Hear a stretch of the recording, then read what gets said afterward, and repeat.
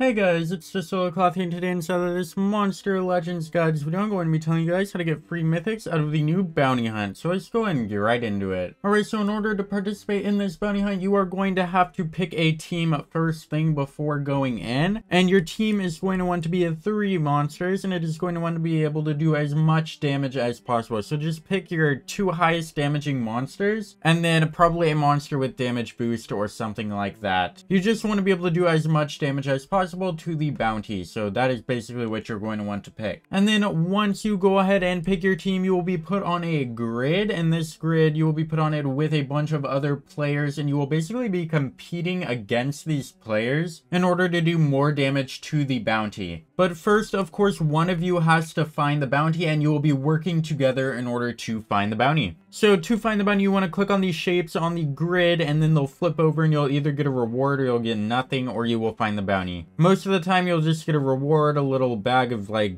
food or gold or something like that, or like cells, and then it'll show you an arrow pointing to where the bounty is, and then you just keep following the arrows until you find the bounty. And you can of course see the other people on the grid's arrows as well, so you just want to follow all of the arrows until you find the bounty. And then once you find the bounty, you will go ahead and fight it with your team that you went ahead and built before you entered the bounty hunt. And you just want to do as much damage as possible to this bounty in order to reach the thresholds in its health, because if you are the one to reach the thresholds, you will go and get more rewards than the people you are fighting against, and those people will also be fighting the bounty at the same time. So you just want to try to do as much damage as possible and more damage than the other people on the grid. And then once the bounty is defeated, you will get a bunch of rewards depending on how good you did and how much damage you did, and most of those will be bounty coins. You will get more coins if you do more damage. And then you will go ahead and want to bring those coins into the bounty shop in order to go ahead and exchange them for cells for monsters. And you can get a lot of different monsters, and a lot of them are really good, so definitely keep an eye out for that. And yeah, you can go ahead and fight the bounty again. After you beat him, you'll be put on a new grid with new people and a new bounty. And then you just repeat the whole process in order to get more coins to get more monsters. And yeah, that is pretty much the bounty hunt. So this is the best event in the game for getting mythic, so definitely make sure to do it. It is very, very important that you guys participate inside of the bounty hunts. And yeah, that is pretty much all you need to know about the bounty hunts. So yeah, pretty much just go on the grid, go ahead and fight the bounty. Well, first you have to find the bounty, and then once you find it, you want to fight it, do the most damage as possible, and then rinse and repeat. So let me know down in the comments what monsters you guys are going to be trying to get out of the bounty shop, and if you guys are going to be participating in the bounty hunt. And I'll see you in the next one. Over to like, share, and subscribe. Goodbye.